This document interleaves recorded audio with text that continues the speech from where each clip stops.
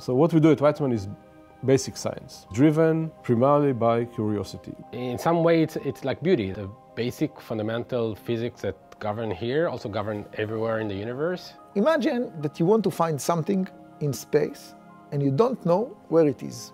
You have to look everywhere and wait for it to appear. This is the sort of things that ULTRASAT will do. We launch a rocket, and on the top of the rocket we put a small satellite. And the satellite carries a telescope that takes images of the sky in a kind of light that the human eye cannot see. ULTRASAT will give us a lot of information about the UV environment around stars. We will have a huge field of view.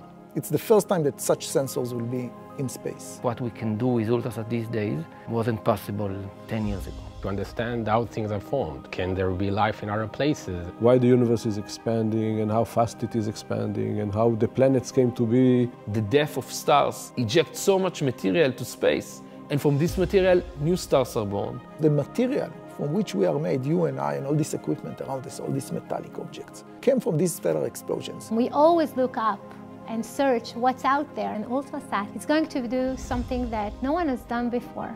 Astrophysics and astronomy, the story is us. You can explain astrophysics so that any kid can understand. It will open our minds to aspects that we rarely think about. I'm looking forward for it to start.